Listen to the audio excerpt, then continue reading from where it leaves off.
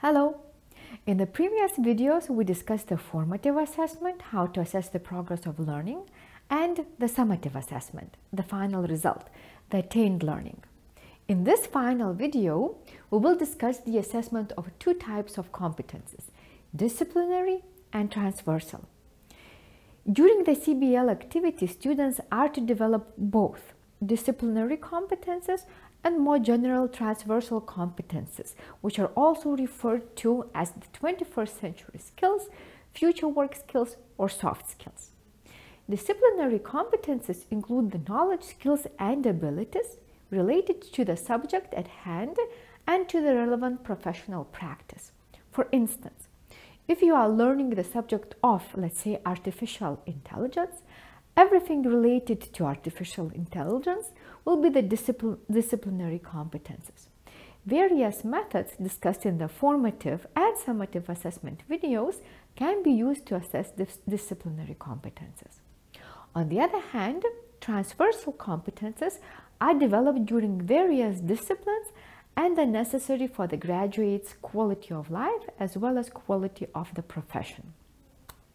Transversal competences are also called horizontal, generic, or general competences, soft or transferable skills. According to UNESCO, transversal skills are increasingly in high demand for learners to successfully adapt to changes and to lead meaningful and productive lives.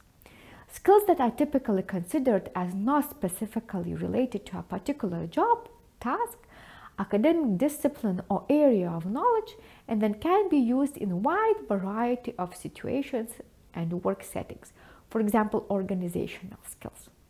UNESCO gives 6 categories of transversal skills: critical and innovative thinking, interpersonal skills, intrapersonal skills, global citizenship, media and information literacy, and others. Other examples could include problem solving, communication, teamwork, and leadership.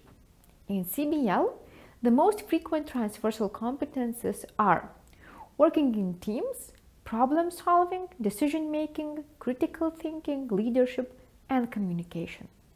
Let us consider an example. Let's imagine that your challenge is to resolve a virus problem, its origin and management in your country.